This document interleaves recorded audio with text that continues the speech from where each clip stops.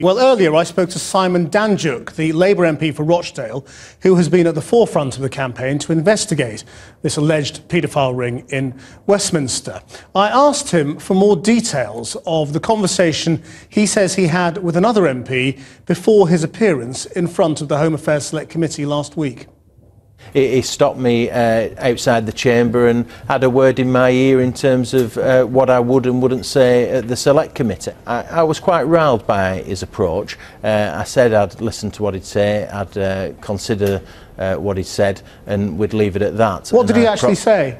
Well, I've rehearsed what he said on a number of occasions now, but he was just making the point that he thought it wasn't right that I should name names at that committee. And why aren't you revealing who this was?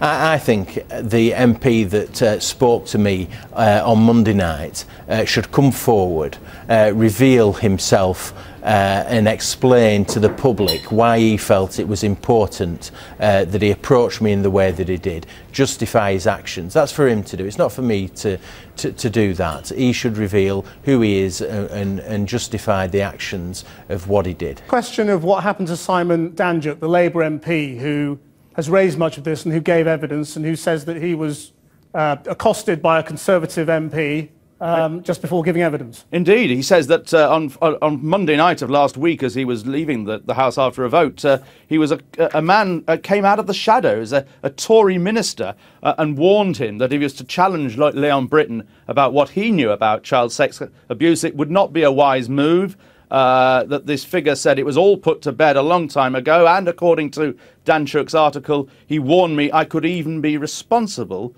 for Leon Britton's death. Now, there's been some speculation that this might have been Sir Edward Garnier, the former Solicitor General, who isn't actually a Tory minister anymore, that it might have been Sir Edward, who is himself a libel lawyer and therefore might have been in some position, as well as being a former law officer, to give that kind of advice. Sir Edward I spoke to this evening. He said he did have a conversation with Simon Danczuk, but he said that the quotations in the Sunday newspapers were not accurate. Thanks, Michael.